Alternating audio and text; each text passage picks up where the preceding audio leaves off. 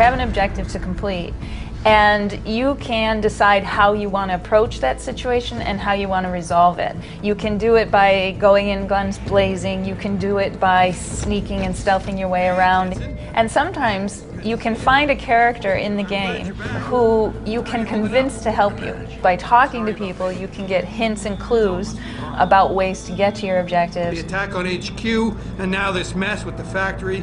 Yeah, tough times all around.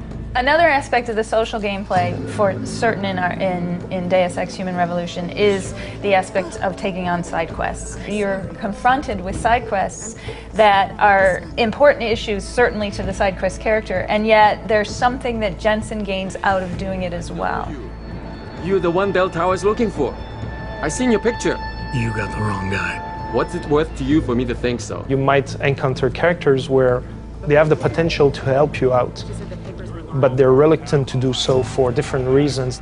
Stick to kicking down doors and shooting people, Jensen, and stop trying to do my job. Some are strictly to gather information, and then some are what we call the social boss fights, which are the most complex of all. Your goal is to convince this person of something. I told you, stand down or this bitch is dead. Bullshit.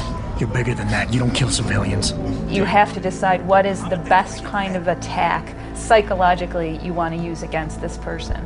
There are augmentations that will help you in the social interactions. Basically purchase the Cassie augmentation. It helps you to kind of understand the emotional feedback of the person, what type of a personality he is.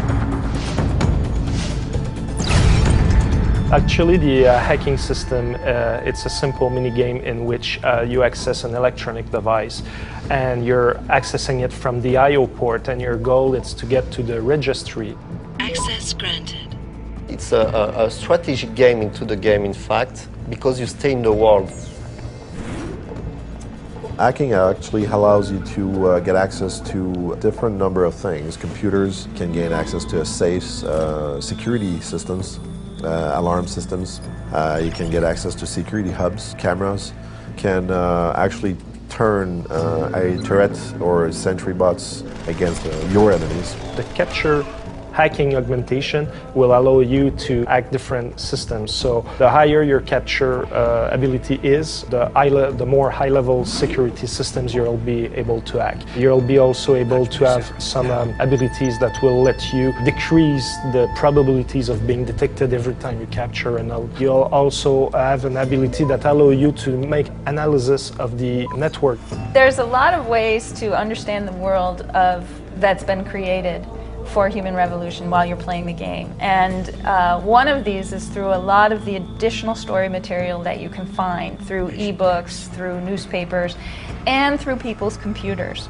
By using the hacking system to gain access to the mails, you can learn a lot more about the world.